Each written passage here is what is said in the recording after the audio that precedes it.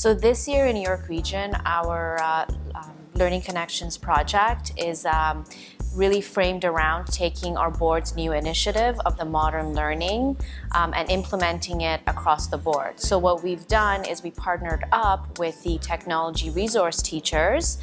to be able to identify 4 different teachers across our board to join forces with the other modern learning representatives that we have selected to work together on a project to help move their schools along the modern learning journey.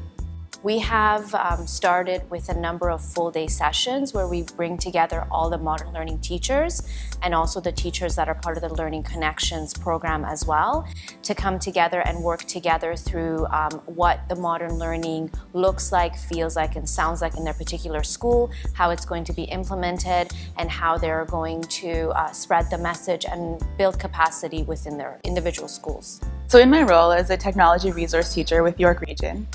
one of the ways I'm supporting the teachers is by thinking about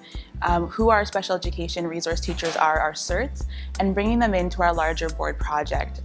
So we've been looking a lot in our board at modern learning, and we have modern learning representatives, which at the elementary level involve 3 teachers at each school, but they're often not teachers of special education or teachers who are working with that population. With the Learning Connection teachers,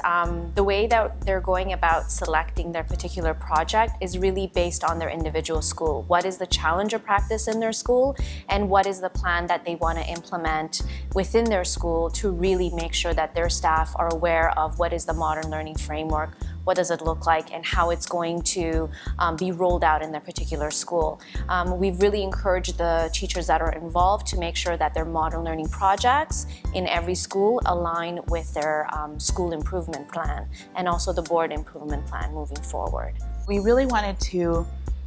look at how bringing those teachers into the conversation could really think about supporting all of our students. So my role was to think about who are the teachers in our board who would benefit from this opportunity, to help coordinate the professional development, to bring them into the modern learning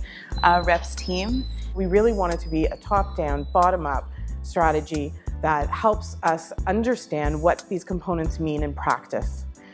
We have divided it around deep learning skills and mindsets. We don't feel that one is